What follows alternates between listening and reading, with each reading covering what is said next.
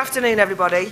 I can't decide whether you're here because you're campaigners, passionate, or propagandists, but it's good to see so many people here. This session is called Campaigning Documentaries, the Fine Line Between Passion and Propaganda. My name is Claire Fox, and I'm the director of the Institute of Ideas. Just before we start the session, I have to explain that this is obviously part of the Sheffield Festival, but it's also part of the Battle of Ideas session. The Battle of Ideas was a festival that was held last weekend, and this is known as a battle satellite.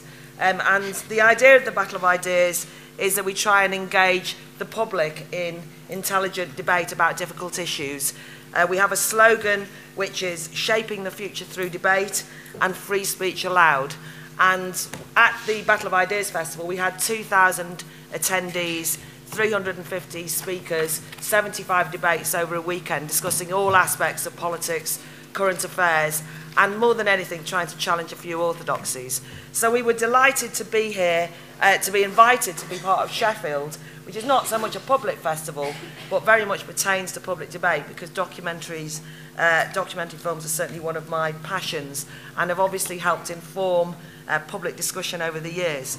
So what is this particular session about? I'm going to start off by quoting Jess from a couple of years ago when she said, "It is time for charities to step up and become commissioners themselves. They have a lot in common with filmmakers, and it's a bit of a no-brainer to at least say, let's get together." Now, we all know that funding for documentary films is difficult at the moment, and it does seem sensible that filmmakers would look to social change film finances, and things like BRITDOC's goodfilm.org and the Good Pitch, and things that Jess has initiated but I think are becoming more popular.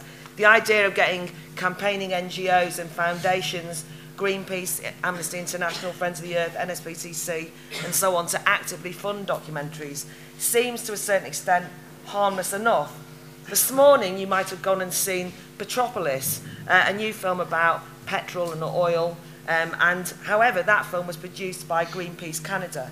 And you could say, great, a film is made that wouldn't be produced otherwise. But this discussion is about, I suppose, critically examining that and asking if there are any difficult questions.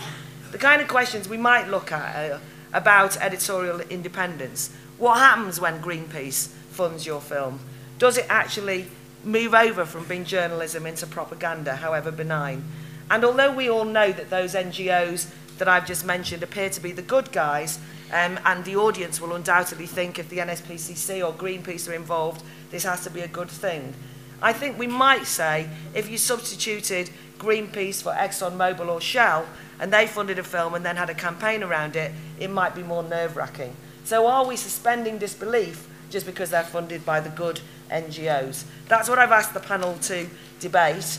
Great panel, I'll introduce them. First of all, Jess Search hardly needs introducing, Chief Executive of Channel 4 BRITDOC Foundation, co-founder of Shooting People.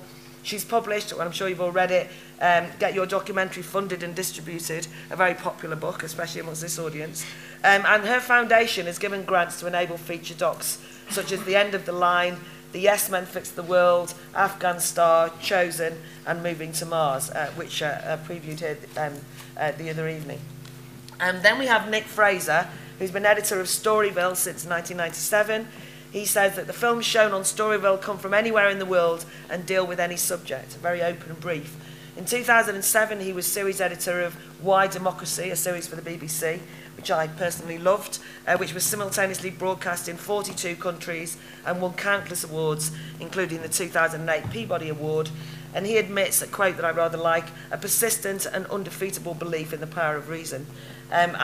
Nick has been critical of this kind of trend, but we don't know what he's going to say today, because it's always unpredictable. But he's going to use his powers of reason to say something interesting, we hope. Next up will be Kevin Toulis, who's a director, writer and co-founder of Many River Films. He specialises in films about conflict and terrorism and is an acknowledged expert on terrorism.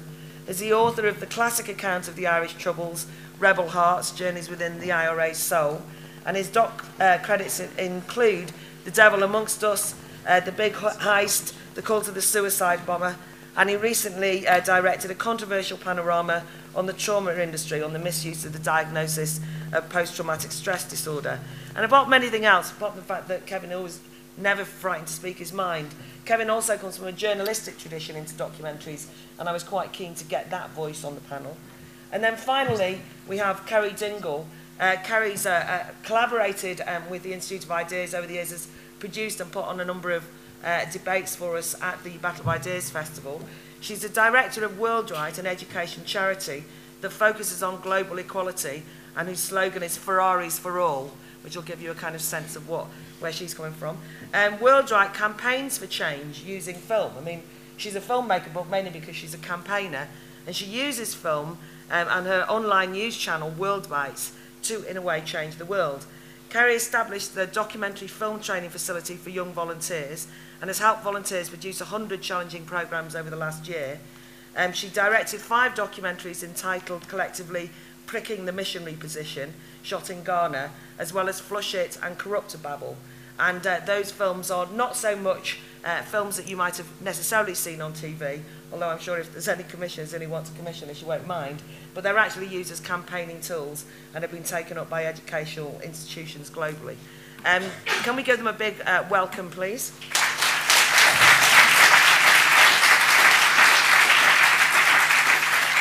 The form of this session is I've asked them all to speak for 5 minutes just to lay out their stall. Some of them, there might be a couple of clips shown in the midst of all that. We'll then have a sort of 15, 20-minute discussion, stroke row, stroke interesting exchange on the panel. But actually, this is meant to be a public conversation. And as much as possible, try and get the audience in.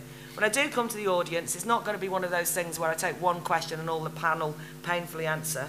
I'll take contributions, 5, 6 contributions from the floor, and then just have quick fire responses from the panel, anything they want to pick up. So with no more ado, thanks. Jess, can you kick us off, please? Sure. Hi, everyone. Yeah, I mean, there's so much to say about this topic. I've got 5 minutes, right? I'm going to try and just cover a few of my major points. I've got more than I can say in 5 minutes. But in short, we're having a really exciting and positive experience with this area at the Foundation. I'm loving working with NGOs. They have so much that they can teach us. They know they have expertise in the area. They really understand about impact and change. They give us access to new audiences. Avaz has got 3 million members. Amnesty, 5 million members globally. They can use films, or they can use our films in totally new ways. They give a longevity to the films. They take the film into house parties as a training tool, as a lobbying tool, their constituencies and friends of their constituencies. And more than that, I've actually found it quite, it's been actually inspirational. Like, it can be quite jaded working in TV, and it can be jaded pitching to commissioning editors. And when we put the good pitch together and we brought around the table not just people who are lifelong TV professionals, but campaigners and NGOs and foundations, it's genuinely kind of uplifting to be in a room and to be working on a film with people who really are knowledgeable and care about the issue, and who are kind of very often, I think, more positive and less jaded than TV people. And I've seen even commissioning editors at the good pitch sort of suddenly light up and reconnect with why they came into TV in the first place, making films so they wanted to connect important things to people. And also humbling, because I think, filmmakers can be arrogant. We can think we can just drop into a subject, spend kind of 4 months, making the definitive kind of opinion piece on a subject area, whereas often as an NGO who've, got a 15-year experience, on the ground. And actually, it's humbling, I think, when we're making the end of the line, working with the organisations who help fund the film. I mean, these people who, who deeply understand the issues in the area, the politics of change, how you get consumers to change. And it's a fantastic learning curve working with them, which we would never have had if we'd got the film commissioned by broadcast. And I just wanted to say, the good pitch we've done 4 this year. The last one we did was in New York with the United Nations, was opened by Mohammed Yunus. 8 fantastic projects, an incredible array of organisations in the room. And just this model, I think, if you have a chance to come to a good pitch, I think really the model kind of is proving itself. Now, there's a lot of talk about the dangers of this, and Nick has been very vocal back in March saying that NGOs were one of the big dangers facing documentary. And I just don't get this. I think this is a total false alarm. It's a sort of bogeyman. We raised a massive budget to make a really big, ambitious and powerful film, which was mutually advantageous for everyone involved. None of those partners sought or got editorial control. Erasing David was co-funded. Our organisation, the Joseph Rowntree Reform Trust, I think some people here maybe saw that when it premiered last night. They took no editorial input into the film. It was agreed up front what the general aims of the film were and how that would work for them and work for the organisations they fund.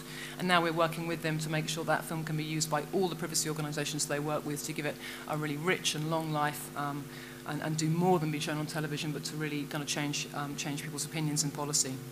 So I just sort of don't particularly kind of get what the you know, the insurmountable problem or danger is here. And I think there's a kind of myth that perhaps Nick's comments are based on, which is some idea that the current model is in some way superior. I mean, I don't recognise a world in which TV commissioning editors are solely concerned with truth and art and want to give filmmakers their independence to go off and tell stories as they see them. I don't know, do you recognise that world? You know, every money has colour.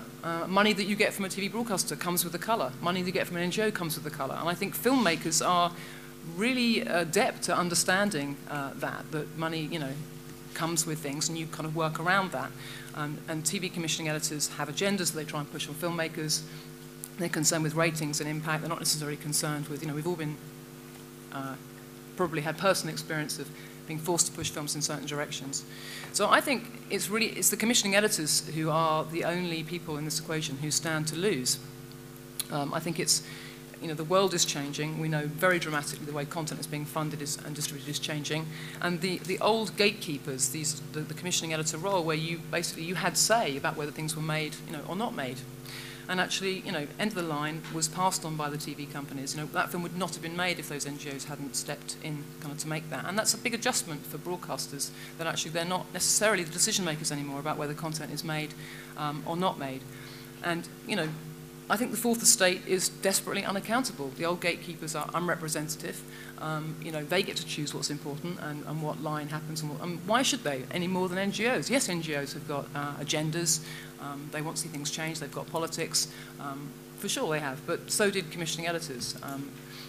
And actually, commissioning editors, I think, are far less accountable than people who end up running large and interesting NGO organisations. And more than that, they're going to end up being slightly irrelevant because, you know, when you can get together these kinds of partners, I mean, the Co-op has got 3 million members, Avaz have got 3 million members, Huffington Post, 8 million users.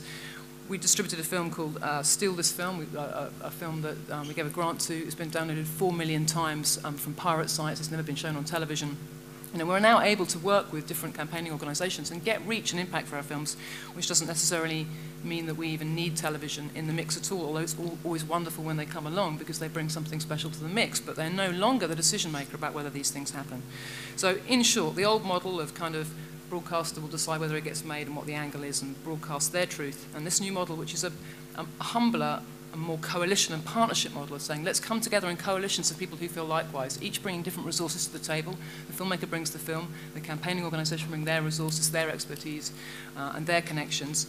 And let's learn and share together. This is a new world, and you know, people are having good experiences. Of course there are bad experiences. What's really important is that we learn and share what's going on with each time that we make films with NGOs, so that actually best practice can emerge and we can move forward together, I think, into a really, really exciting future. Okay, thanks, Jess.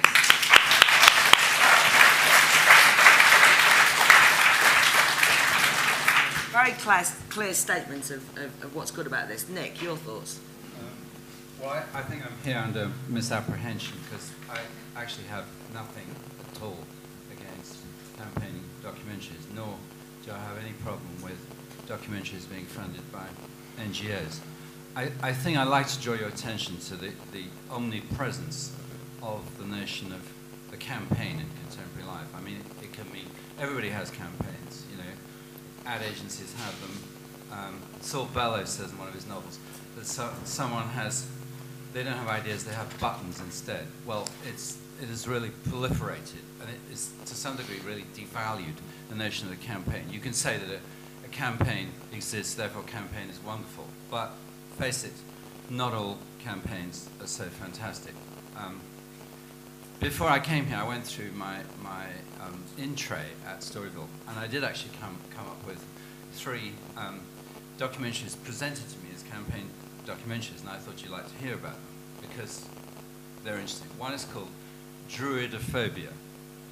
And it's basically about the rights of indigenous British people. And, you know, as always with these things, there was a long list of supporters, but I noticed the presenter was called B.O. Dicker, and she did appear to be a cousin, I think it was, of Nigel Farage.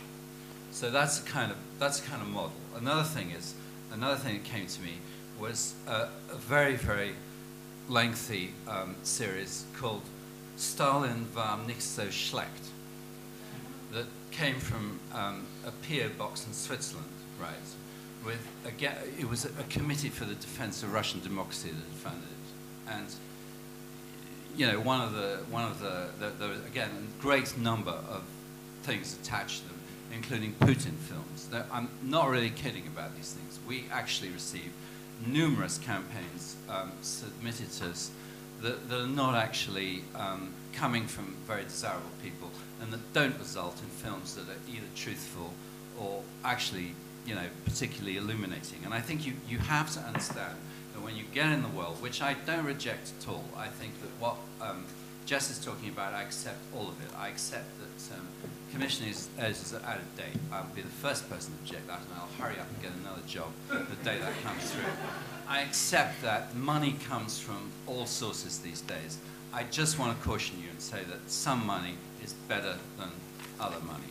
Secondly, I really would like to tell you that there is such a thing as independent journalism. Of course, it is not fostered adequately and coherently by broadcasters.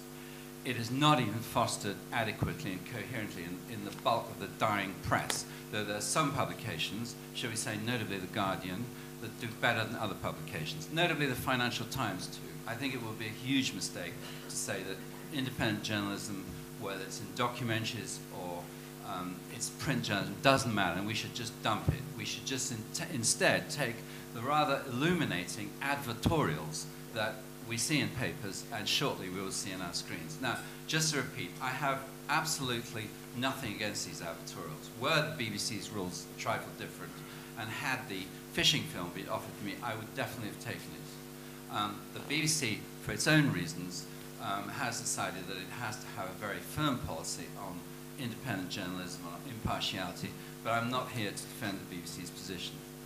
I would like to point out to you that much of this debate is fueled not just by the growth of NGOs or the truly terrible state of the world. And why not campaign? Why not campaign against the death of the oceans or the death of the planet, indeed? You know, why not try to do something about it? But it's also fueled, I think, by the truly dire state of the finances of documentaries, for which broadcasters are mainly to blame. Broadcasters do not fund documentaries adequately, do not look at them, do not look after them adequately, and that is, I think, a major act of cultural vandalism of our times. I think actually in my own place, the BBC has been somewhat better than other people looking after documentaries, but let's say the record is not glorious. But I want to suggest to you that if Dr. Goebbels were to appear and he had a huge sack of money, there would be documentary filmmakers just round the corner queuing up to take his money. It's a fact of life. So if the money comes from foundations of any kind at all, you have to realize in part why that's happening. It may be happening for Jess's idealistic reasons, but it's happening for other reasons too. Now, I'd just like to have three short things to say that I'd like to show you a clip. Quickly. It seems to me that, you know, collaborating with NGOs, it all depends on what your relationship is and what the NGO is like. That's an obvious thing to say. The second thing I'd like to say is that, as my colleague and rival Tabitha Jackson said, you ought to be able to look at these films as you look at any other documentary. There's no segregated campaigning documentary. There are good documentaries and bad documentaries. And the whole thing is relevant. The funding is relevant for NGOs because it brings more money into good documentaries. If it doesn't, well, it's less interesting. The third thing I have to say is that you don't have to change the world by campaigning. There are many, many other ways. And I think we've done quite a lot of Storyville in this context, that you can actually change people's attitudes in quite different ways. And in this context, I'd just like to play you a short clip. It comes from Sergio. Now, I imagine that most of you have had to sit through butter-clenchingly boring programs about the UN, often funded by the UN itself, that actually make you feel, by the time you get halfway through them, as do many campaigning or propagandistic documentaries, liberal or not, they make you just feel ill with boredom. But there's a different way of making these films, and if we could just run the clip of Sergio, I think I can show you.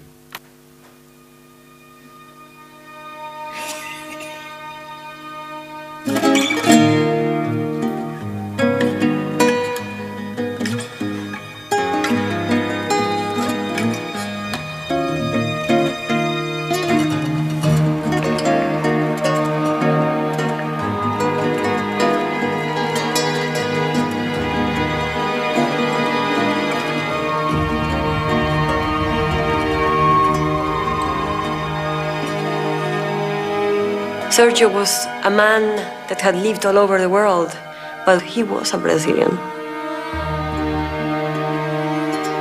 It was a place where he was the sun, he was the man from Rio de Janeiro. He was anonymous. He could become himself. Sergio had a well-worked tradition. Every time he would land in Rio de Janeiro, we would rush to Gilda's house, to his mother's house, drop the luggage, dash to the beach, to his favorite corner, run straight into the water, and the moment that he would go and put his head under the water and emerge up, he would say, "Yes, I have arrived."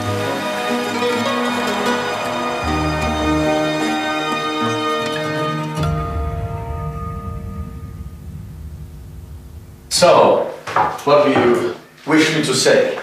No, you're going to speak to the people. Really? We're going to have 35 new staff members, I see. where Gary is now. So, I see. Some spontaneous wisdom. just how you came to be High Commissioner. Oh my God, but you realize I can't summarize 34 years in 3 minutes. That's a huge...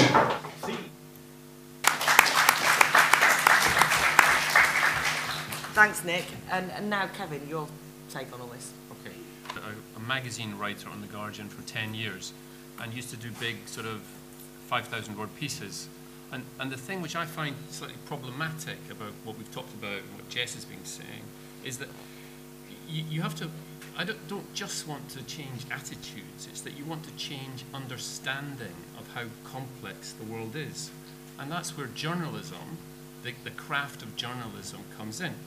Two of the things that I'm probably most proud of doing in The Guardian is, one, doing the only pro-whaling article that you will ever see in The Guardian's archives, and two, a sustained attack on the aid industry in Africa.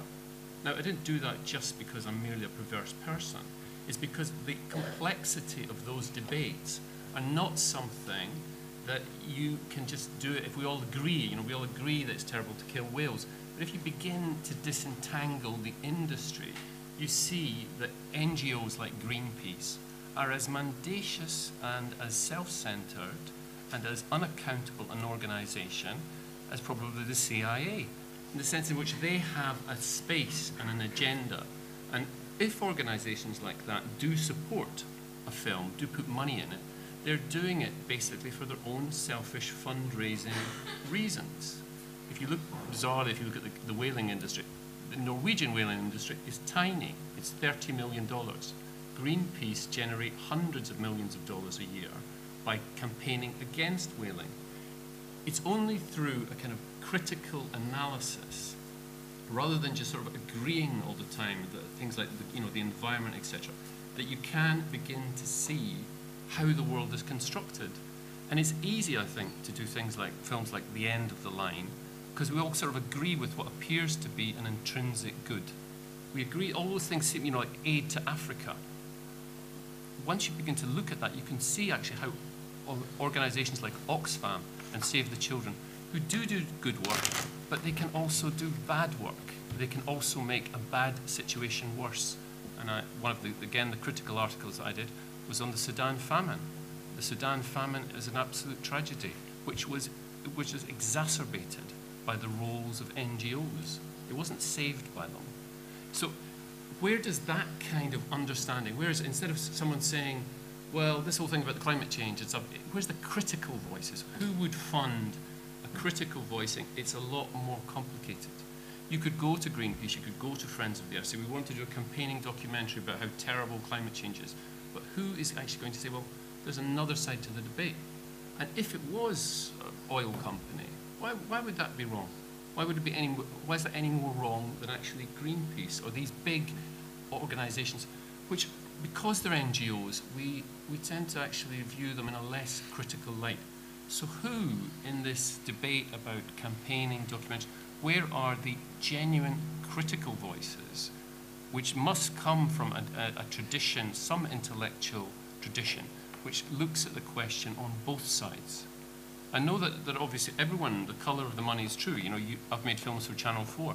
There is obviously a consensus about what's appropriate in a film and what's right and what are the critical editorial judgment standards. But NGOs don't have any editorial judgment standards. They are sectarian organisations that are geared towards a political role. That's perfectly legitimate in a documentary, but it has very little to do with clear critical thinking and critical understanding. Who is to check? I mean, if you were in Greenpeace and you said, well, you know what, the Norwegian whalers, they've got a bit of a case, haven't they? They're not absolutely terrible people. These are people who have civilised standards. They have most people don't know, the International Whaling Commission is based in England. It's based in Cambridge. It has found scientifically that you can hunt whales, but that's not a voice that you could ever raise in Greenpeace. It's not a voice you can now actually raise in the British national media, because it seems so appalling, because basically organisations like NGOs have been so successful in this area. So the thing I would say is, it's good to have as many documentaries as possible, but what we want are documentaries that change our thoughts, rather than merely reinforce our attitudes about climate change, about all of these things which are sort of remote, which we can agree on and don't really have a cost. And that's the difference, I think, between that very old-fashioned investigative journalism, which is revealing something about the world, rather than merely confirming our prejudices about the world.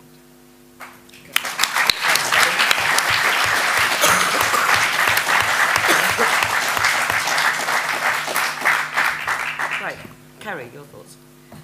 First of all, thank you, Claire, for inviting me here. I feel like I should sort of doff cap, although I'm not from a tradition that doff caps, to all of you great filmmakers, because for me, film and programme making is a medium, and what matters is the message.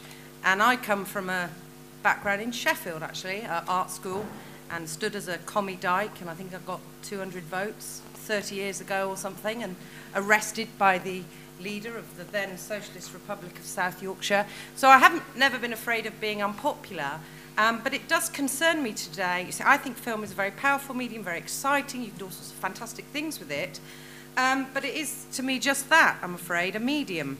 And, you know, I'd use it as I'd use whatever to get a different message across, and not worry about it too much. But I do worry, very much as Kevin has said, when we talk about campaigning films and propaganda, I do worry that it is NGOs that are being seen as the potential partners or funders in this. And first of all, it's worth thinking about, what do we mean by propaganda? You know, what is propaganda? And propaganda, to me, used to mean the propagation of many ideas to the few, as opposed to agitation, the single idea to the many. Today, what propaganda tends to mean is not that let's take people beyond what they spontaneously know and think, or beyond their immediate experience, to challenge prevailing views. Propaganda today is really a dirty, you know, it's shutting down debate. It's saying that's one-sided, that's not the whole truth, that's not, you know, that's really negative, that's biased, and all the rest of it. And it's a word that's flung at things that you don't agree with. So, for example, we know that a film like Plain Stupid has been completely fated, and, you know, Franny Armstrong's got lots of skills, but I think it's a terrible film, and I'd use all those words to knock it myself, whereas something like the great global warming swindle is seen as propaganda, evil, or the rest of it, because it's taking the wrong side politically. And I'm not talking about propaganda as in the sort of World War II Ministry of Information propaganda films, Capra and all that. Although having said that, I think the Cove is pretty Capra-esque, as Kevin mentions, with its Japan bashing, very much so, in fact, along those lines. But I'm talking about the way that propaganda is hurled now as a term of abuse, really to shut down debate. So if you question what's advocated in terms of behavioural change to deal with climate change, suggests that perhaps that's a waste of our time, you're the equivalent of a Holocaust denier by questioning that. If you suggest, as we have in our campaigning films, that that approach might leave our peers who have nothing in the developing world staying with nothing, then you're a terrible sinner for saying this sort of thing. So I think a different tradition of propaganda, one which is about taking us beyond what we know, is one that we could do with resurrecting, and there's lots of good things we could do with film to do that. And to explain what I mean by that, having gone to many music festivals and things over the years, I was at, I can't remember if it was Reading or Glastonbury one year, surrounded by people who were in sort of rhino costumes to save the rhino and doing all sorts of things. And right next to a tent we had for debate with youngsters was a campaign to stop the sexual abuse of disabled children. And they had lots of buckets, and you could get the poster, the badge, the T-shirt, the online petition, the offline petition, the whole banana. And a couple of youngsters came up to me and said, will you sign our petition to stop the sexual abuse of disabled children? And I said, no. And they looked so gone out. And they said, what do you mean, no? I said, do you know anyone who supports the abuse, sexual abuse of disabled children? I said, have you ever come across anyone? Can you imagine it? And given that, 99.999% of the population would oppose the sexual abuse of disabled children, what are you trying to change? And that is the problem with what's called campaigning documentaries today. Where is the message that critically and politically engages with the status quo and challenges it? That's the tragedy. Look at Afghanistan. This year, what films have actually questioned the West's right to be there at all? Next to none. One, I think Tom Roberts' film, which does show the other side, which shows the terrible civilian casualties as a result of Western bombing, ends with Human Rights Watch saying, see, the tragedy of civilian casualties in Afghanistan is that it's not making the important Western mission look good. So where's the questioning of the West's right to be there and question Afghanistan sovereignty or rights of those people? I've got 1 minute, so I've got to go. Just very quickly, similarly, Black Gold, one of your great films, just beautifully made film, and I wouldn't question the artistry in some of these great documentaries. Black Gold on fair trade. Who's critically questioning fair trade? Who decided that we can change the world with our shopping trolleys? What a ridiculous notion. Who's questioning whether Africa wants to be treated like a farm, as the colonialists and missionaries have always done? Where's the critical engagement? We've got Borders TV now, on all week. Where's the Open Borders TV? That would be a good thing to push, and that's what I'm trying to push with youngsters that I work with. But to have the final say on NGOs, I want to show you one proselytising clip that Nick will hate, but I love it because they inspired me. This is two young people, not young people, two angry Ghanaians on the role of NGOs from our Pricking the Missionary Position series.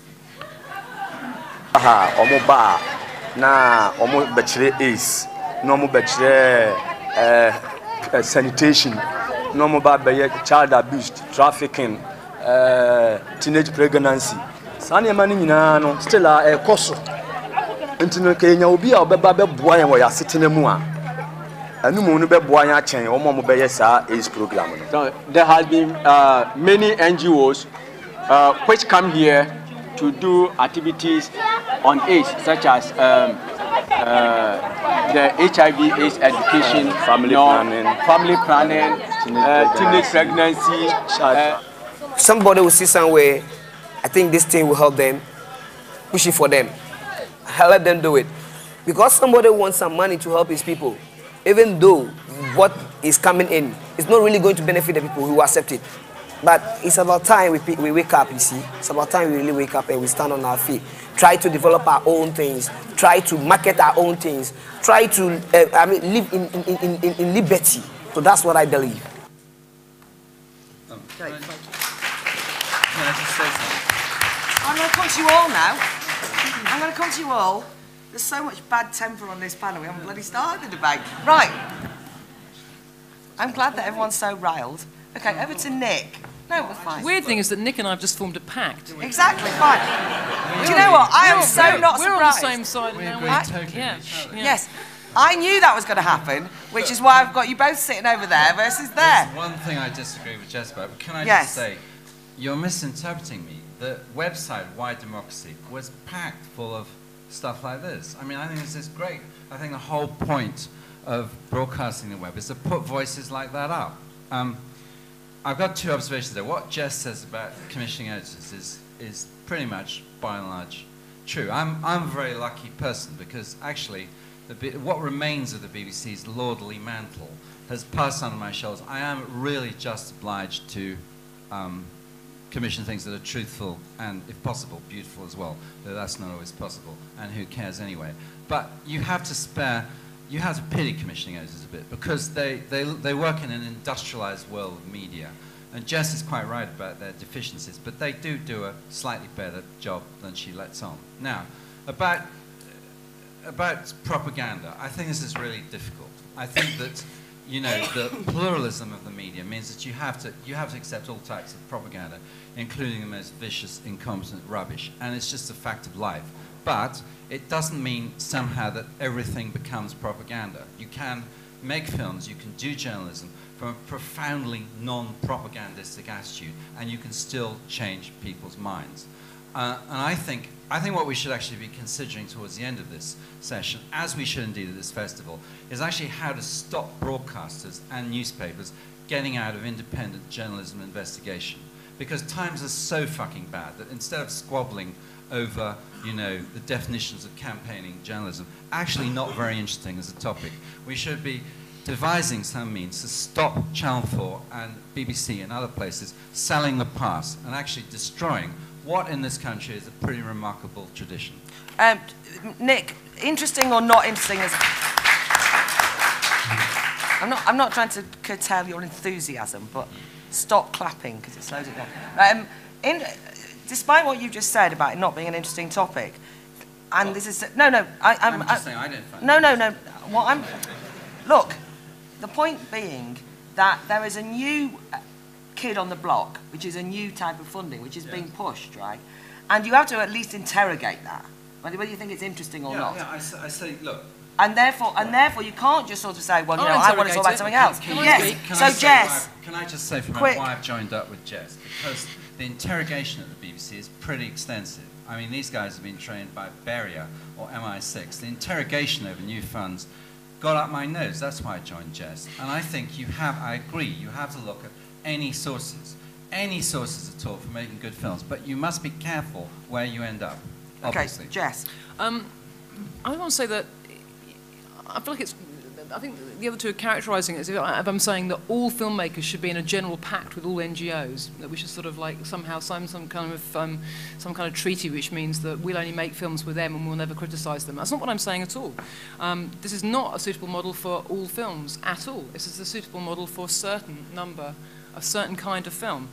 And what I liked about the end of the line is that we end up in a coalition, you know, with Prince Charles, Google, you know, Greenpeace, and in a film that also praises Walmart. Well, you know, I'm not going to be in a coalition with those people on anything else. And if I make a film about architecture, I'm certainly not going to be agreeing with Prince Charles. And if we're talking about all kinds of other practices, I'm not going to be agreeing with Walmart either. But on this one particular issue about the need to get corporate change in fish pods, we could all come together and say there is a mutual advantage and mutual points coming together here. That doesn't mean that I can't then criticise those people about anything else. And of course we should be making films that point out bad practice about NGOs. Of course we should, and loads of films have been made, obviously pointing out, you know, the complexities of aid in Africa. And NGOs themselves don't even agree, you know, with each other. You'll find a range of opinion within NGOs, so it's entirely possible to ally with some NGOs who want to push a certain kind of policy on aid. You know, again, you know, in a film that's critical of other NGOs. So I just think this is about one film at a time, you know, and making partnerships which make sense for that film. And I just don't recognise this idea that somehow I've now, you know, signed my life away to never criticise an NGO. Well, just in relation to the broader point, though, because you made the point in the beginning that, you know, you don't recognise the past of a kind of truth, art, independence model. But that was an ideal, and it's a question of whether you think that ideal is compromised by this new funding. I mean, that's sort of it. I mean, it might be that you're right. I'm saying the world is always messy and imperfect, and actually filmmakers know that and have been quite lithe to how they sort of balance those things. But Kevin made some this is also messy and imperfect. Yeah, but Kevin made some interesting points about journalism, because I thought, was also interested that you said you felt quite jaded with the kind of cynicism in TV, which is entirely understandable. But it's almost as though the kind of campaigning documentary, the kind of, you know, worthier than now, on the right side, cause documentary where you've got a campaign, you know, it's like a sort of therapy class for jaded documentary makers. I mean, you make it sound like, well, we now feel we've got a mission, we can change the world. I mean, I'm all for that. I'm a political activist. It's just that I don't pretend I'm a documentary maker at the same time. I mean, if you want to be a political activist, go and change the world. But is there a danger of you getting muddled? No, I think you know, the reason that filmmakers make films is they want those films to have an impact on the individuals that watch them. And actually, the model of television, which is, you know, you spend, you know, in the case of independent feature docs, 2 years of your life, 3 years of your life making a film, and it gets shown on telly a couple of times, and hopefully loads of people see it, and kind of that's that. When actually, you know, when you work with a rich coalition of NGOs and campaigning organisations, you know, you're actually able to see your film, you know, impacting on people. I mean, not as narrowly necessarily even as campaigning, you know, in an educational way. Do those films just disappear into meaninglessness? I mean, I really liked your film on paedophilia when you made it, but and The Devil Amongst Us, we actually showed it at a festival. I think that's how we met first. Fantastic film, but probably hasn't been seen by enough people. Can you see the appeal of this kind of You know, I agree with what Jess is saying, is that commissioning editors, that the structure that we currently have, or the old-fashioned structure of, you know, being a BBC employee and going to management and having lots of these commissioning meetings, that's not ideal. I mean, that's not the recipe for absolute brilliance, because obviously lots of television is really terrible. But the point is, it does still come from some kind of overview that you have to be fair to the other side, that it should be a critical engagement. Now, yeah, it's terribly sad that, you know, films have a very short, they say, you know, TV is the longest act of foreplay. You spend your whole life doing it, and then it goes out and boom, and it disappears. That's not, I mean, look.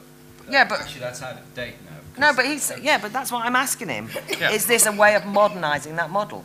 Well, there are a number of other ways. Any film that appears on Storyville will be shown around the world, and it will have a life of 1, 2, 3, 4 years, depending on what the producer does with it. All Jess is saying is that this activity of spreading the film around is abetted a lot by private organisations. And again, nothing wrong with that. They supply the money, you do the outreach. It's exactly as it should be. But then that's the thing about it is, I suppose that is the concern, isn't it? Like, end of the line, Jess, you know, it's become, I mean, you can't pick up a newspaper now without somebody saying, I've decided to boycott this restaurant, or I've changed this. I mean, you know, you could say that's really effective, but there is something kind of like, and you said it's created a broad coalition. I mean, you know, it's become very right on to say, oh yes, I'm not going to eat anything but sustainable fish, or I'm going to not, you know, and it's a kind of consumer lobby thing. You can view Jeremy Clarkson, who tells you to eat shit the whole time and drive rubbishy cars. Yeah, but I thought we were talking about, no, but that's exactly the point is that gets the laugh. The audience all know what we're talking about. Jeremy Clarkson's the bad guy, and we all know that, you know, End of the Line is the good film. We all feel better about ourselves. Does it help us have a more complex understanding of the world we live in? I think the danger is that we end up like the American. Hold on. The danger is that we end up with. I'm sure there's lots of films that I've seen that you haven't seen. The danger is we end up with a very partisan American model, where you basically appeal to your own constituency all the time. No, I just wonder if you'd seen the film, because you seem to be criticising it. What I thought was interesting was that everybody who's told me that they boycotted the fish restaurants haven't seen it either. It's become a campaign beyond the film. Right, I just haven't. I actually have heard from my friends who disagree with it that it's a brilliant film, but I'm talking about the campaign. Enough knowledge about the state of the oceans from one film. It's fine. It will propel you to find out more about the same subject, which you can go on the internet, buy books, read more documentaries. These campaigning documentaries are not complete statements about anything, nor should they be seen that way. And by the way, it's actually not true about America. America is full of deeply pluralistic documentary filmmakers.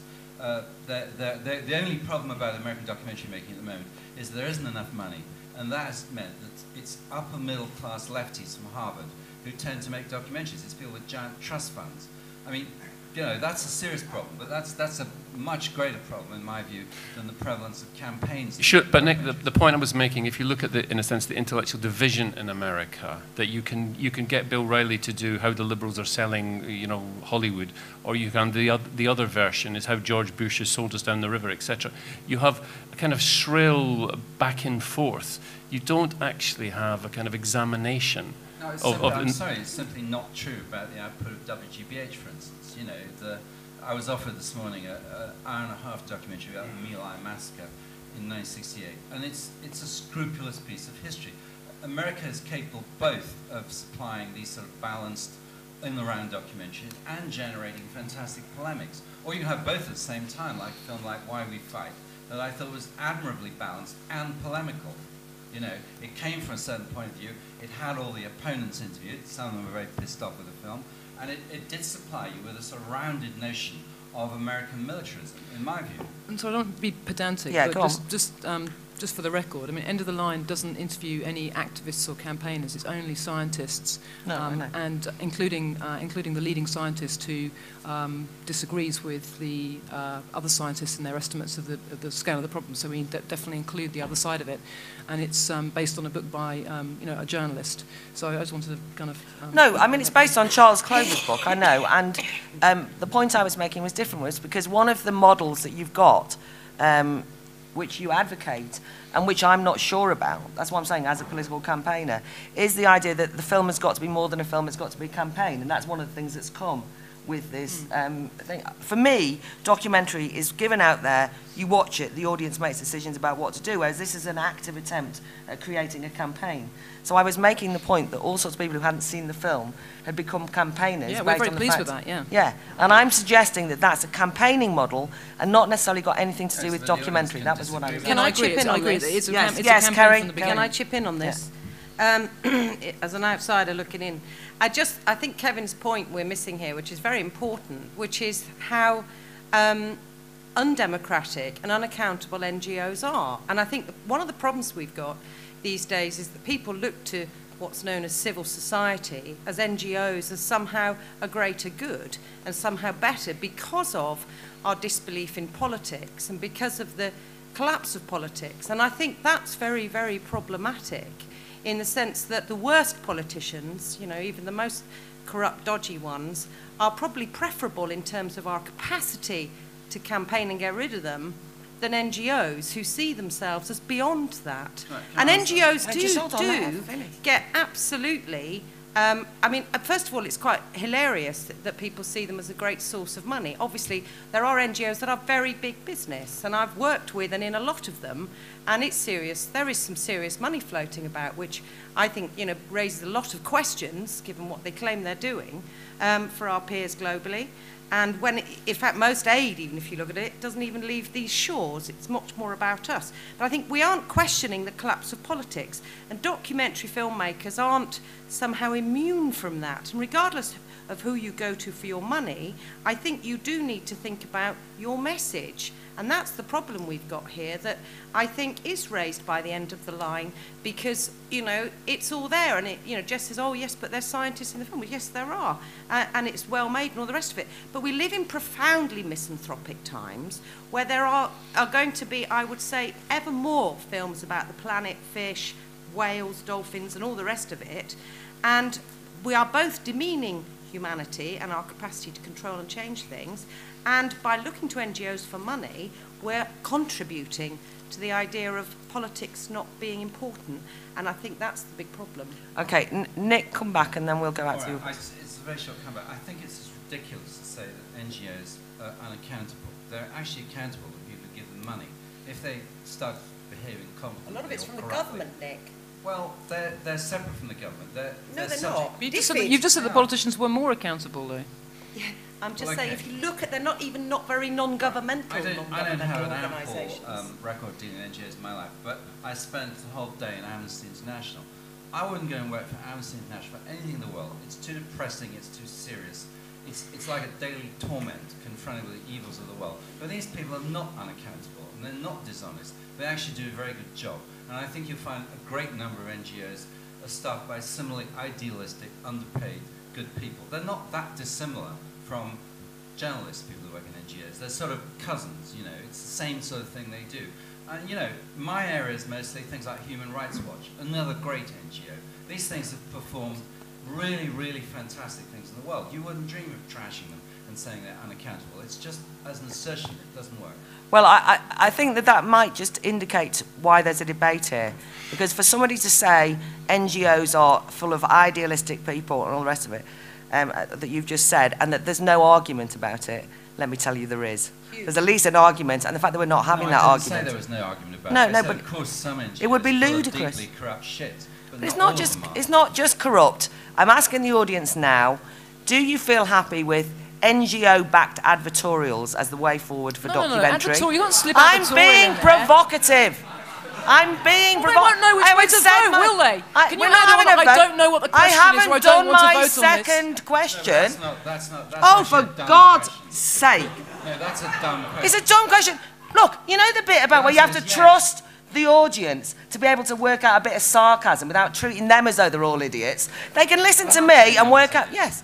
I'm not treating them Let them listen to me as the chair and make their own mind up, Nick. And my second question was going to be, or do you want to go back to the ideas of objective gatekeepers who pretend that you have impartial journalism, but really are taking one side and are very interested and just pretending to be objective? That was going to be my bloody second question. If Nick would shut up, audience, what do you think? Right, can I have... The chair is never remotely claimed to be neutral. Can I have the microphone people, please? The NGO editorial, it sounds terrible. Yeah, so that person sitting in the front, and I can see a hand there. I can't see the person. Oh, it's, yeah. So that lady there, and there's that gentleman there then. Yeah, I think there's a lot of assumptions going on about what's good and what's bad, and we have to question whether there's been a big change from the liberal gatekeepers to the liberal big NGOs. I mean, there's millions and millions of NGOs in the world, and they're not all quote-unquote good, and they're not all quote-unquote shit, but it's really worth interrogating what's going on there, because if you can say there's undesirable types who want to make these documentaries, and at the same time insinuate that maybe people watching the good message will be able to go away afterwards and find out more information, but anyone watching the bad message would be completely indoctrinated and become a raring racist or something straight away because they wouldn't go. I think it's really being assumptive about the audience and where the money's coming from. And NGOs is such a complex, big thing that you can't boil it down to one. And it's the same with experts and scientists. Like, what scientist? Like, where's the anthropologist? Where's the farmer? Aren't they as much experts in certain fields as the scientist? So I think it can be a bit dangerous and a bit too woolly liberal, actually. And we just distract ourselves from maybe the bigger fights, and it should be about a cultural change rather than looking at a single event and saying, oh, it's the fish, when really, oh, it might be capitalism. Okay. So, sorry, I was asked to ask by the organisers, can you say who your name and where you're from, that's all? I'm Siobhan, independent journalist from The Mule. That's okay. And that gentleman over there, and then there's a guy there.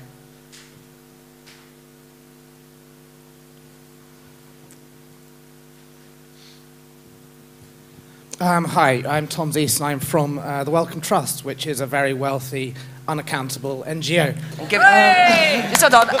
And sponsors the Battle of Ideas, which I organise. And sponsors the Battle of Ideas. I've got a couple of points to make, really. One is whether or not we're getting too caught up in who's funding programmes and who's providing expertise in them. Because people can... a commissioner can retain editorial control of a programme that's not funded by the Wellcome Trust, but then there might be a whole bunch of our scientists in there. They might be using Wellcome Trust archive material. We'll get a credit for that, but if we put money into a BBC programme, that's just totally outrageous. And then there's also the point of NGOs that are not funding programs, but maybe having programs made about them. Stepping Stones Nigeria come to mind. There was a program, Africa's Witch Children, earlier on this year, which I thought was an amazing program. Raised a massive amount of money for them. If they'd had the money to put money into making it, I'm sure they would have loved to if they'd realised that it would make them so much money, get them so much publicity. But they didn't. It was just a really interesting story. And so I'm not sure that the money is necessarily controlling the story. Okay, Jess wants a quick come back, and there's that gentleman over there. Yeah. Yeah, I think that's a really good one. When we invite people to come to the good pitch, both the NGOs and the filmmakers, we try and actually get the focus off this issue of funding. I mean, it is the kind of focus of this panel, but actually what NGOs have to offer filmmakers is very, very rich and very broad. And we have a checklist that we send out to NGOs before they come, saying, please tick all the different ways that you might be able to help a film. And one of them is funding the film, and one of them is giving funding to the outreach. But there are like 30 other things on that piece of paper from, you know, how many people do you have on your email list? Would you communicate them? Do you have an annual conference? Would you show the film? You know, are you doing lobbying work? Could you use it? Could you use it as a training tool? Are you working in schools? You know, and actually, I agree, it's very, very, very rich what's involved in that partnership, and we often end up just talking about the money. But it's much. What makes it so exciting working together is actually everything else, not just the money. Okay, that gentleman there, and then that lady there. Yeah, hi, Richard York from Rainbow Collective. I don't know if, like, the two guys down on the other end kind of missing a big part of the point behind what Jess and the guys at BRITDOC are doing, but from making films and being at film festivals all over the world and speaking to people who watch documentaries, so often they just get really depressed. They watch the documentary and they're just like, oh, you know, that's really depressed me. I don't feel like I can do anything about it. Isn't the world a terrible place? And what these guys are doing is getting it so at the end of the film, people actually have something they can do. It's just pointing them in the direction of saying, okay, if you give a shit about this issue, then here's a list of people you can look at, here's a campaign you can investigate, here's some sources you can look further. And you can say, well, fair enough, people should do that anyway, you know. Someone should watch something on TV and they should do that anyway, but they're not going to because they're barraged with so much other stuff that's coming on. What you do is you hook their attention, you get them interested, and you give them a jumping off point. Like, none of the films that BRITDOC or Nick are making are really that preachy or anything else. They raise interesting topics, and then they just say to people afterwards, Jess films in particular, here's something that you can do if you want to, here's how you can take it further. But, you know, they're not really propagating ideas, they're just trying to give people opportunities to do something. Okay, so, and is that a model of documentary for the audience? That is a good thing, that's the question really. Yes, that lady there. My point is mainly, I think the fundamental thing this comes down to is responsibility towards your audience. I think you can say people can make up their minds, but I think you have to be very clear where you are coming from and whether your journalism is up front. You know, we should be saying in films who the money comes from. You know, we as audiences, we know this stuff, we think about this, but I don't think, you know, my mum and dad sitting there do think, I wonder who funded this. If you look at something like Taking Liberties, it was an incredibly biased film, and people, you know, completely believed everything it was saying, and I would love to know where the funding for that came from, because that was Channel 4 putting out a very, very biased film. And I think we have to think about an audience that doesn't challenge. They believe what they're shown because they think that the journalism is, you know, has the integrity. Ironically, that was very independently made. Yeah. It was tax break money and no NGOs were involved. Okay, what can you say who you are? Sorry. Oh, sorry, I'm from the Frontline Club. Yeah, thank you. That gentleman there. I'm Rajesh Lin, I'm a filmmaker. Last night I was talking to an American broadcaster, and someone came up to them and went, so do you make films that do good?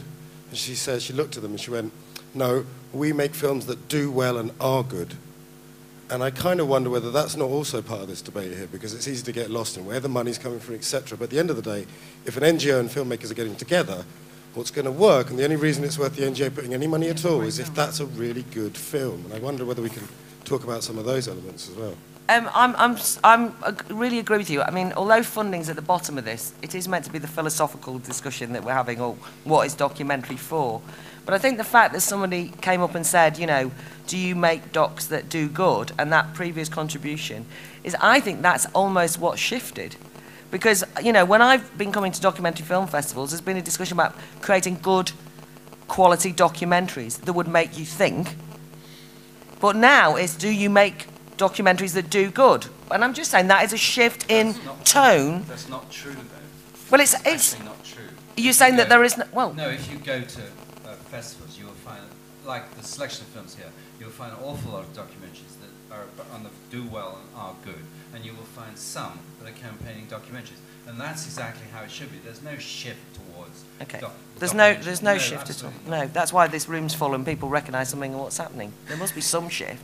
That gentleman there. Well, there's shift is that more people are using money from NGOs.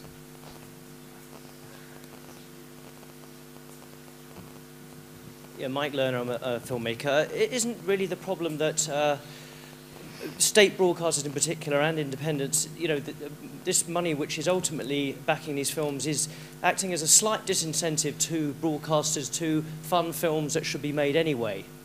And that broadcasters get sort of a bit drunk on having this extra input and will just not make the films that perhaps they should be making anyway. That's my only point. Okay, that gentleman over there, and then there's a lady there. That gentleman, sorry, yeah, oh yeah, we'll go to the lady first if it's easier. Is that all right? Her first and then pass it over to you. Melanie Salmon from Global Ocean Marine Conservationist. I think that propaganda stuff comes in when there's money involved or it's money stakes. So for example, Japan and Norway spreading fallacious science that whales are eating all the fish and should be therefore killed.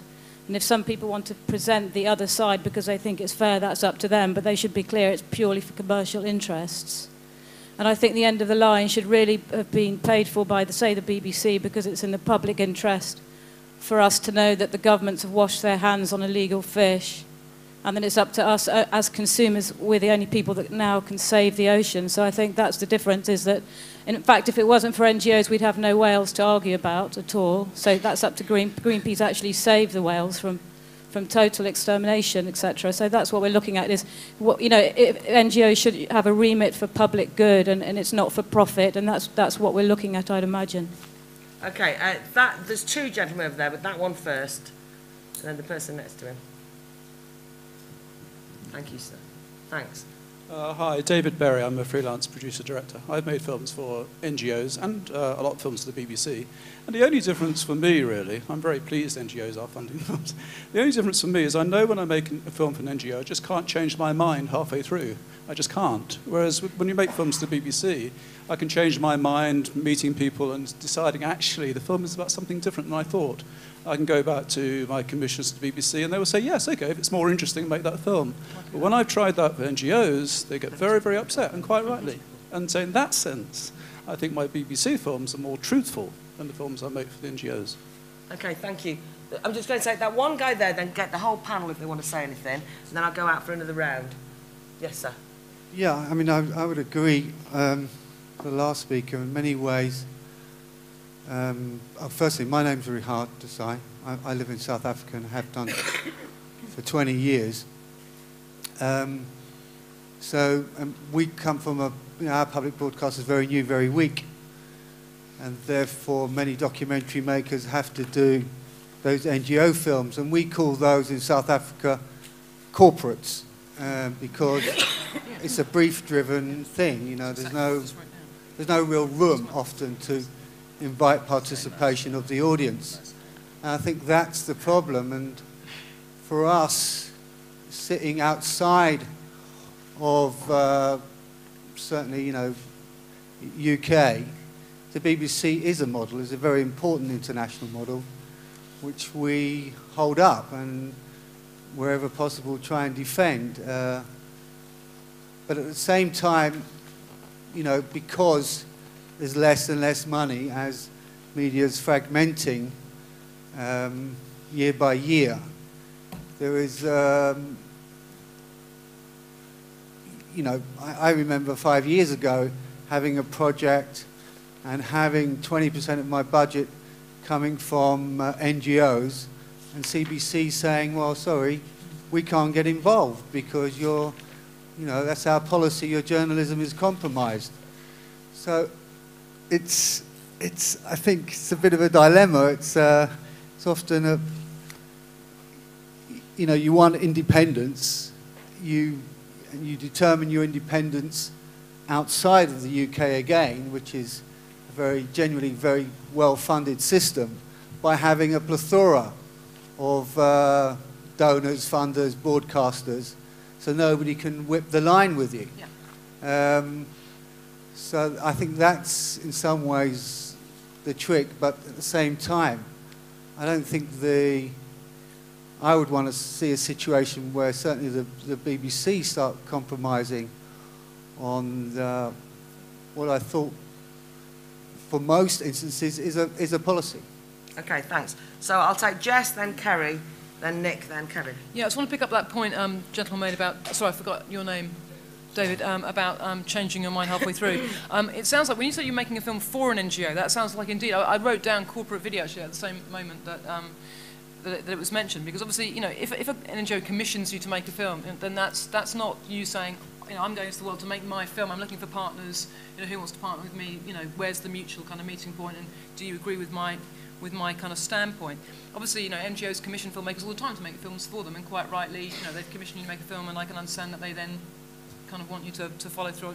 And my other point was just actually, I don't think the BBC's like that anymore anyway. I mean, have you seen the new EdSpec forms that Channel 4 have got? You know, there's no changing your mind halfway through anymore. You know.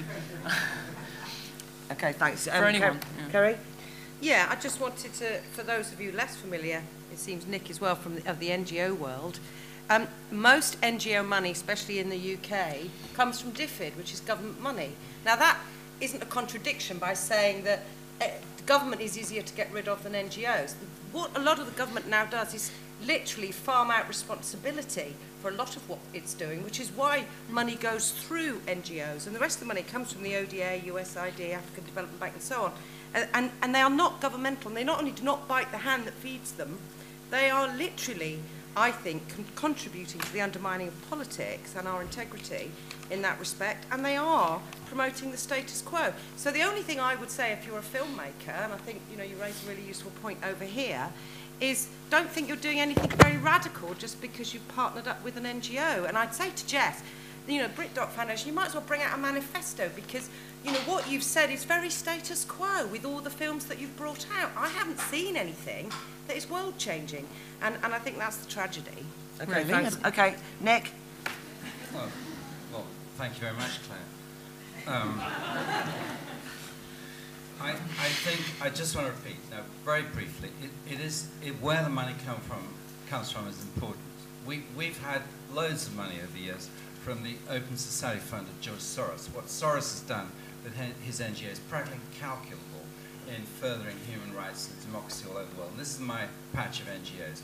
I don't think the BBC should give way on its core positions of impartiality, and it won't do that. I just hope somehow that more NGOs can be inspired to fund really individual, critical journalism.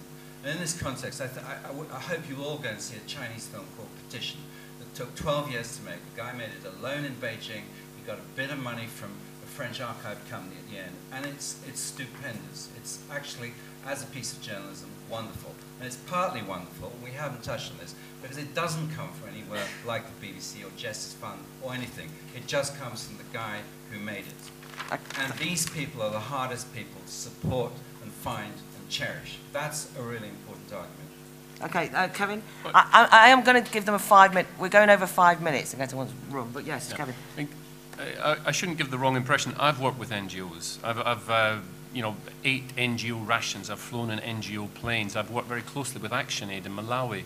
I'm not saying that the NGOs are devil incarnate, but NGOs are like any other human institution. They have pension funds, they have bureaucrats, they have fundraising, and particularly with big environmental, powerful NGOs, like the Friends of the Earth, like the International Fund for Animal Welfare, the RSPCA, they are unexamined. They are politically unexamined, unexaminable institutions that are very powerful, that have budgets of hundreds of millions of pounds a year. And they are pushing forward their own sectarian agenda in a way that is not open to either democratic accountability or outside investigative critical scrutiny. So I'm not saying don't work with NGOs. I'm saying we have to bear in mind that they are human and just as corrupt as the rest of us. And that's the key point. Okay, thanks. That lady over there, please. I've got 2 people there. I've only got time to take a few, but those 2 ladies there, this lady and that'll be it. It's here. Yeah. Yeah. God help me. I was supposed to keep my mouth shut. But my name is Andrea Holly, and I work for Human Rights Watch. Yeah. And I just want to raise a couple points, because I think, for me, honestly, as you can tell from my voice, I'm American. We don't use the word campaigning, really. So there was a moment where I thought we were going to define exactly what campaigning documentaries were, and I feel like we've got caught up in the funding discussion, maybe, which is the definition. Maybe someone can come back to me on that.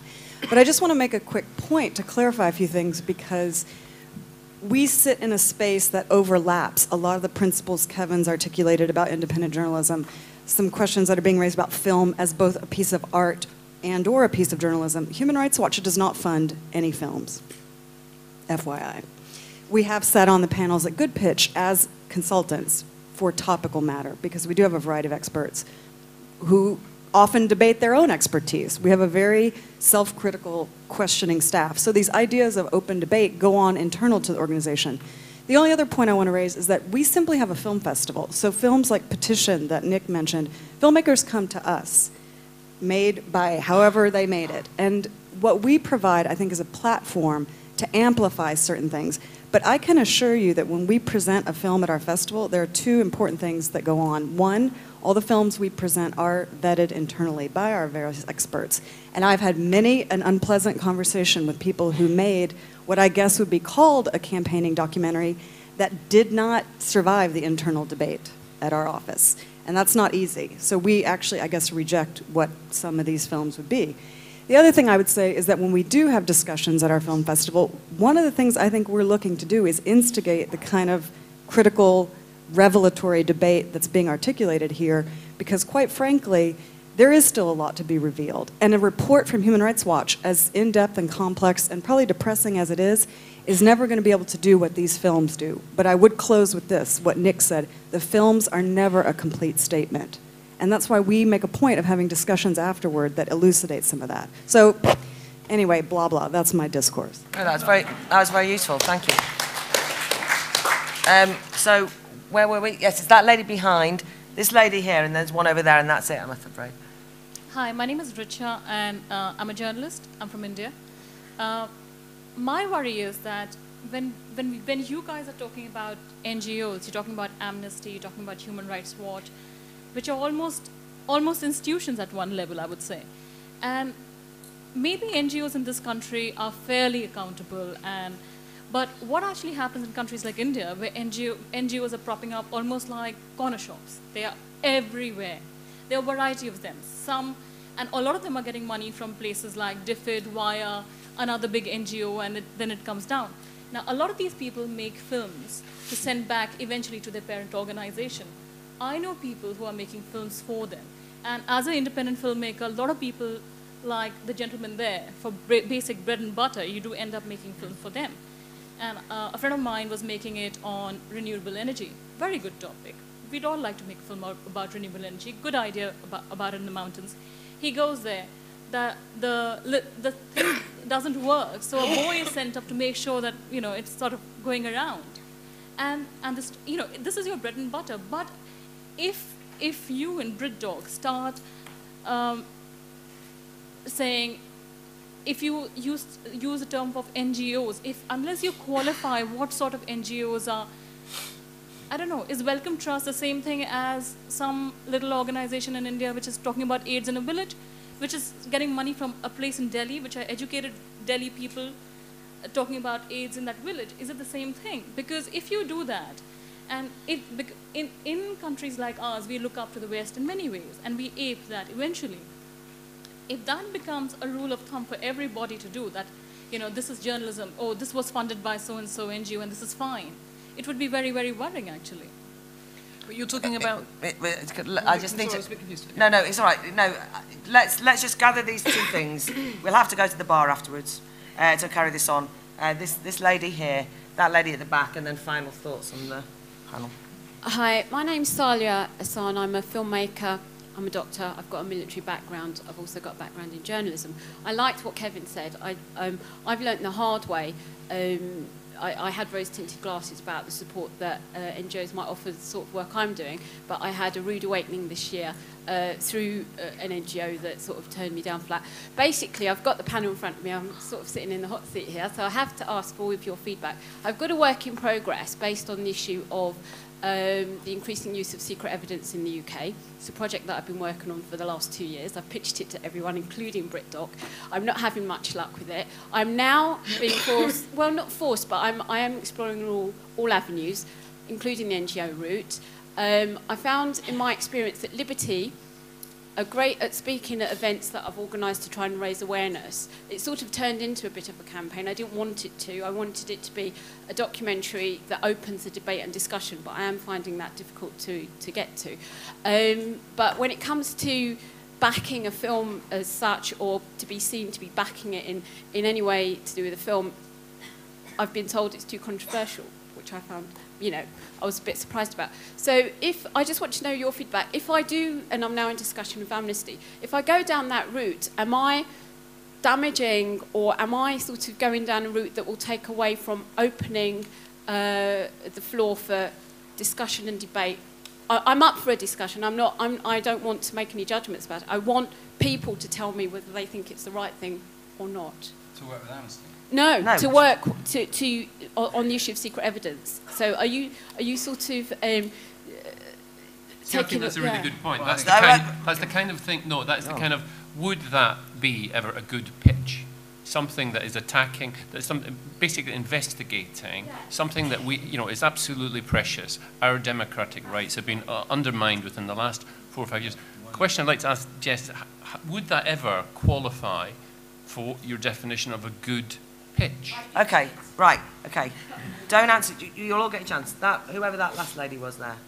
Hi, my name's Kate Fairfax. I'm independent. I'm also activist and work for government currently and worked for NGOs before, so I've kind of had an overview of all of it. And I take the point about your concern that possibly now the idea that all documentaries have to do some good.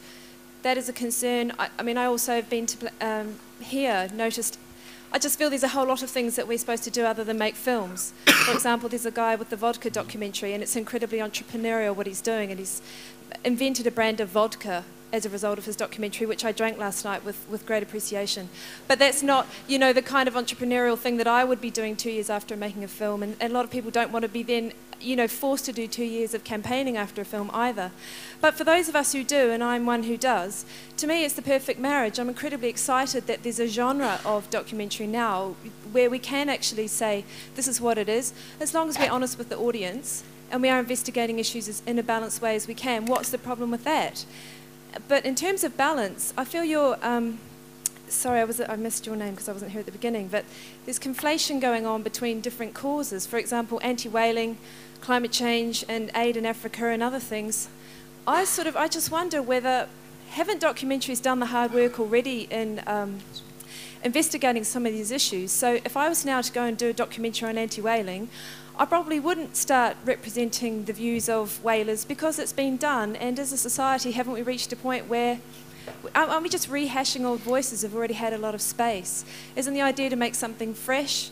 So if I'm looking at climate change, am I really going to revisit all the old arguments that it's not happening if we've kind of globally reached we've advanced our position? Precisely say to you, yeah. yes. Kevin, you'll get your chance. Totally. Yes, okay, right. Well, okay. I disagree. I think we've advanced and evolved. I think that we obviously haven't come to any agreement here.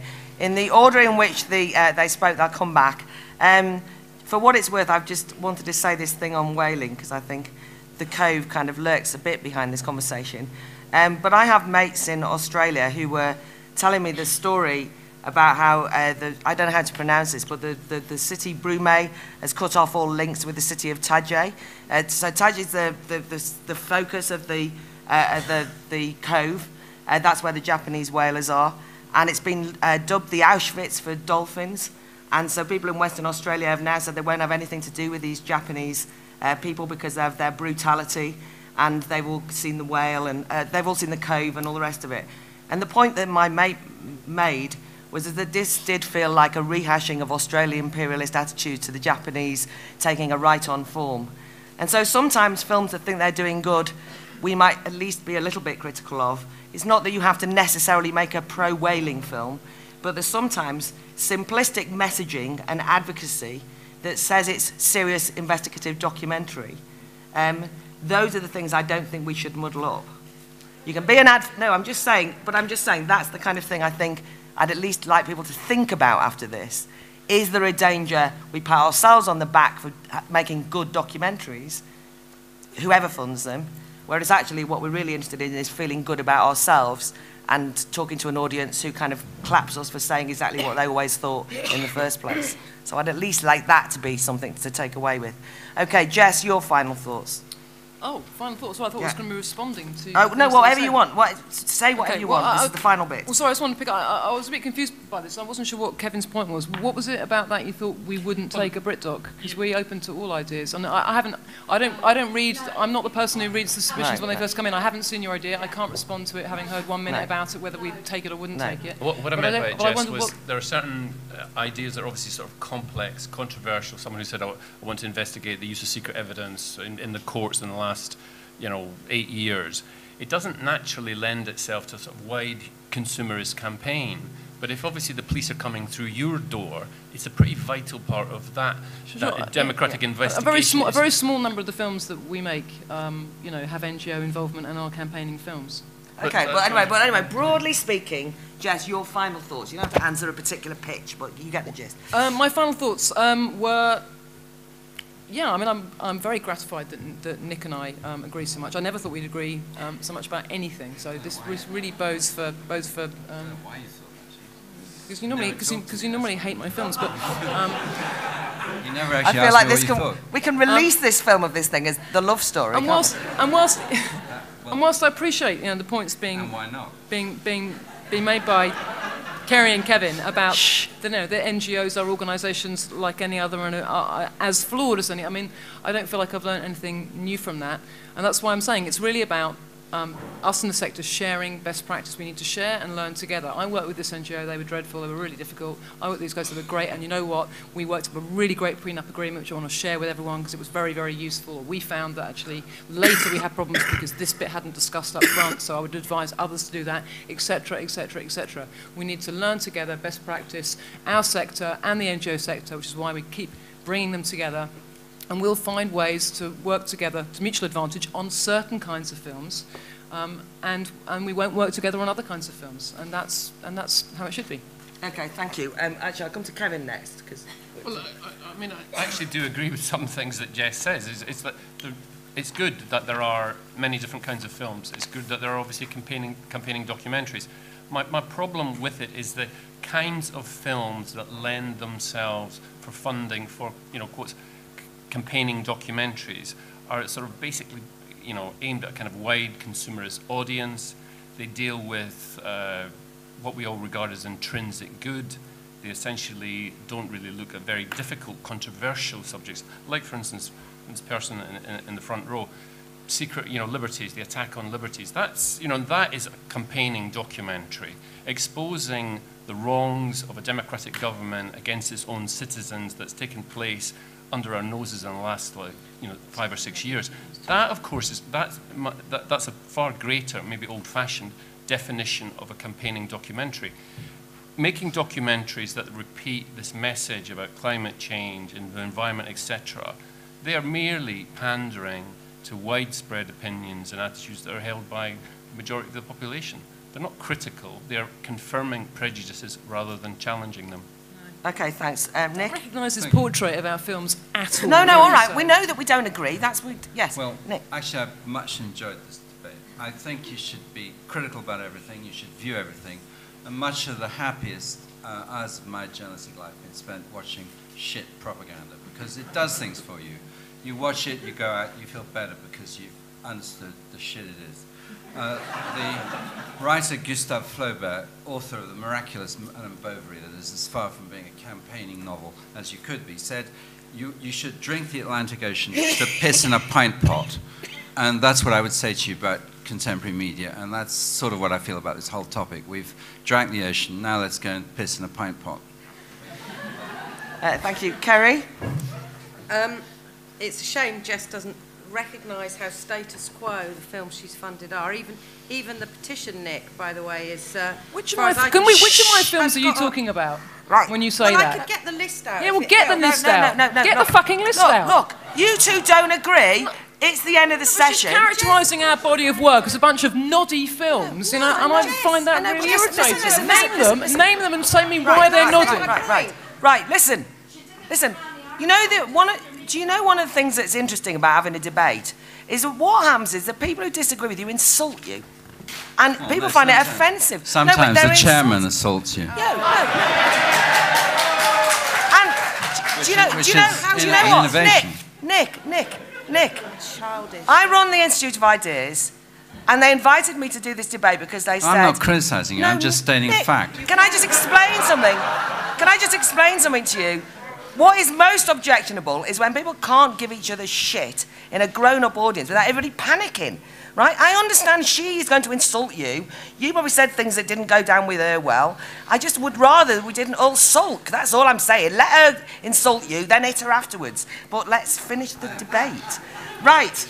You carry on being insulting, and you be affronted, and we'll sort it out over a pint. Not you! Bloody hell! I'm affronted. I am affronted.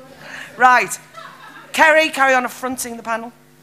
Well, Jess, I'm really sorry if you're feeling insulted. Okay, carry on making your insulted, point. which is much worse. Please, get a life. God, you know, I've had hate mail all week because I used the word disgusting about somebody's work. We should be able to argue and disagree, you know. I often fancy people that I have nothing in common with and completely disagree with. But the point is we should be able to, as Claire says, in a grown-up way, say, I think some of your Slater films are fantastic. Their content is not radical, in my view, or world-changing in any way. That's my point. And all I'm saying is if we want to make campaigning films, and I hope many more people will and do, be passionate about something, absolutely investigate it, make sure that you are questioning what's going on, and don't kid yourself because it's incredibly popular and, you know, very moralistic and doing good, that you're changing anything. That's the tragedy, and that's anti-politics in my view. Let's take the hard view. If we really want to change society, we have to dig. And there's nothing wrong with taking sides, there's nothing wrong with expressing an opinion, but that doesn't prevent you wanting to be objective, because if you don't get to the truth, you're not going to change anything, let's face it. Can we thank our panel, please?